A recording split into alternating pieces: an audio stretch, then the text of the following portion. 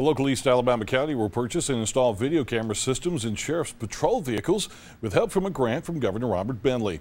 Governor Bentley has awarded 2 grants of more than $5,000 to help the St. Clair County Sheriff's Office purchase new video equipment.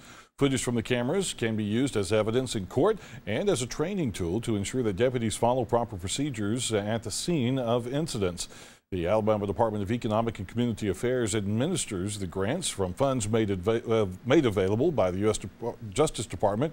Governor Bentley informed the chairman of the county commission, Paul Manning, that he had approved those grants.